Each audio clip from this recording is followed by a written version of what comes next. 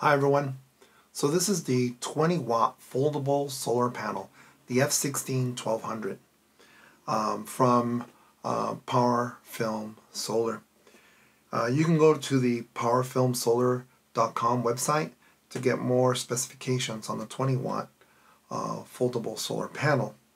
On the same website, PowerFilmSolar.com, you can find some of the sellers of the panel. I went with the CaliforniaPC.com. They were less expensive, and I've bought a few things from them before, the CaliforniaPC.com warehouse. I called them up, spoke to a great guy called Joe, told him, hey, can I go pick it up? He said yes, so I drove to San Clemente, California, and here it is. First thing I noticed, it doesn't come in the white box. It comes in this, I guess a paper-looking box. Okay, so let's open this up. Let's see what we got. We got the RA2 12-volt female cigarette lighter adapter. This is going to be useful for me. If you don't use this, there's another thing that you can use it for. I'll talk about that later. And then here we have the operating instructions. Very important that you read this. Couple of things. Polarity is important. What you're going to, how you're going to operate it. Give you other specifications as well. Definitely you should read it. And here's the panel. Wow. Very lightweight. This is the first time I see it. Very nice. So, 20 watts. Operating voltage is at 15.4. Current is at 1.2, and it tells you right here. Also, it says, the F16 1200 because it's 1200 milliamps, most likely. Gives you the where you can find more info at PowerFilmSolar.com. Okay, dimensions. When it's folded, it's about 13 by 8, 12.7, right, by 7.5, but basically 13 by 8, and then 1.5 this way. The thickness, it might be less if you fold it a little bit, but I would not fold it too much, and we'll talk about that in a little bit. When it's unfolded, it's about 2 by 3. Or 33.7 by 25.3. Well, 2 by 3 almost. Weight is half a kilogram, right? Or about a pound, which is decent. I mean, my 50 watt solar panel that's on the roof is about 17 pounds, and that thing is a monster. All right, so when you open this, it has a flap, and you see that it doesn't have one of those standard solar connections. This used to be called those Delphi weather pack connectors. I think they're now APTI weather pack connectors. I don't know why it has these connections. I can only assume a couple of things. One thing that I do know, and it might be because of this has a certain military specification, the 810G, which is a U.S. military specification that guarantees a level of durability for a piece of technology. Specifically, it means the equipment has gone through a series of 29 tests, apparently. Everything from shock to vibration to heat, cold, gunfire, humidity, and more. So it has a certain spec, and I'm imagining maybe that's why this plug is used. I don't know, but it's possible.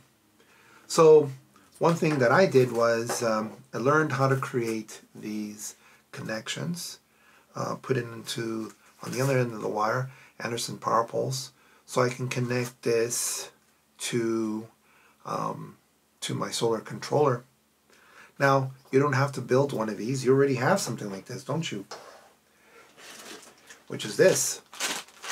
So This is that 12-volt female cigarette lighter adapter. If you're not going to use this, you could cut the end on the female side right here. Just cut that, put the Anderson power poles, but you got to make sure the polarity is correct. So you got to, do a little bit of investigating there. And then you have the connector ready. You just pop it in, and then you put it into whatever application. Connections are pretty straightforward. Let's see. You just slide it in, and there it clicks. And then you can press the button down, and then it unlocks. Very nice. Okay, and one thing you'll find out is that it has a flap, and the flap is really used to cover the solar panel on the end. It's a little bit inconvenient. You got to make sure it's on the other side. This measures about 18 inches long, and you'll see how you fold it back there. You can see that it has these nice holes here, right? Where you can tie it. You should tie this, and it comes in all four corners, right? This is one corner, this is the other corner, this is the other two corners. You got to make sure you tie it because it will fly away if there's a strong wind. So that's something that you should be aware of. A lot of people, what they'll do is they'll have their tent and then they'll fold this over the tent or put it on the side, most likely on the south of the tent, so that the sun at an angle will give you the best amperage. Okay, so you unfold it a little more. And this is the first time I see this. Let's see what happens. Interesting. Very nice. As expected, I mean, this thing is 2 feet by 3 feet, right? 3 by 2. Let's see. These panels here, we have 1, 2, 3, 4, 5, 6, 7, 8 of these. Very nice. And then this is approximately, I don't know, 6 1/4 by 11 1/2 approximately. Okay. It says on here, if you read this, it says on here, it says keep dry, but it says do not crease solar material, which is this, I guess. So you shouldn't be folding this because if you do, it's probably going to do some damage to it. Can you fold here? Probably, right in the center, but why would you fold it? There's probably no reason to do that. And if you're looking for any wires, you won't feel them, I don't think. And I got a great video that I found on YouTube that I believe is the same material that they use for the PowerFilm. It's very interesting how much technology they use to create this. And that's probably one of the reasons why it's not relatively inexpensive. It has a certain standard. It's made in the U.S. And it's made to last. And a lot of things are handmade. If you watch that video, you'll be pretty happy with the quality. So far, I'm happy with my 5-watt panel. And this one is going to be something that's going to be very helpful in the application that I want to use it for. So let's talk about tips for best use. You're definitely going to have to angle this towards the sun. Because if you lay it flat, it's not going to give you 1.2. If you angle it right, you're definitely going to get 1 amp or definitely more. I mean, it has to be in a perfect situation where you're going to get those 1.2 amps. But in the shade, I know with my 5-watt one, if there's some shade or if there's like sunlight going through a tree, you still get power. You're not going to get all the power, but you're going to get some that will trickle in and you're going to be really, really happy. The voltage doesn't drop very much when there's shade or partial parts of the solar panel is under shade, which is pretty amazing. More on that when I do test this.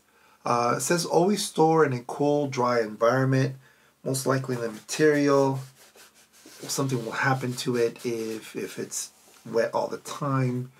Not designed for use in the rain. Allow time to dry before packing if panel is wet. So apparently, you gotta let it air dry if it rains. I'm sure if it's outside, if it's just raining, you figured out, hey, I need to put it in. I don't think it's gonna be a problem bringing it in and making sure to dry it. Routinely clean the solar panel. That's because if there's sand or dirt, the performance is not going to be as great. And so this is going to be very nice to put. I'm going to test this now. To fold it, definitely fold it within itself, and then you can see that you can fold it, and you can feel how to fold it. Right, it's going to take a little while to how do you fold this, but you can sort of feel the creases. Wow, very nice. Definitely it'll be able to fit in my bag. And then of course with the different connections that I have for the solar panel, I'll be able to utilize it the way I want. Okay, so if you have any questions, please, put them on the comments below. If you liked, some of the comments or the description of this video, please consider giving it a thumbs up. Please subscribe, and I hope I'll see you out there. Be safe. This is Frank, Whiskey Charlie, 0 Oscar.